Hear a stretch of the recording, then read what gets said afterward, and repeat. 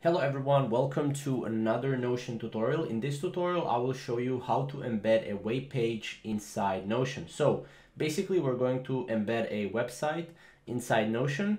And the thing what you need to do is first you need to go to your website. This is one of the websites I want to embed. I just need to copy the website here.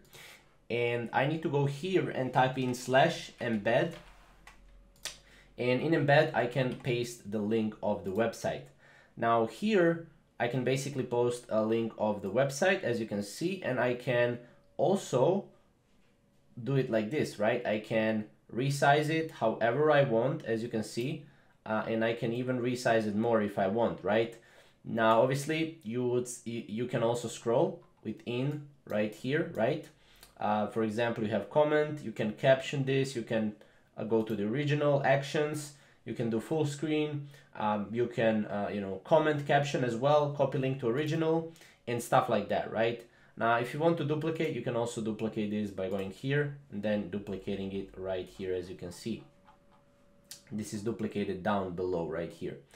Also, if you want to delete it, you can go here, delete, and then it's pretty much deleted. You can also scroll within it, as you can see, which is pretty awesome. And yeah, that's pretty much it. It's a really simple tutorial.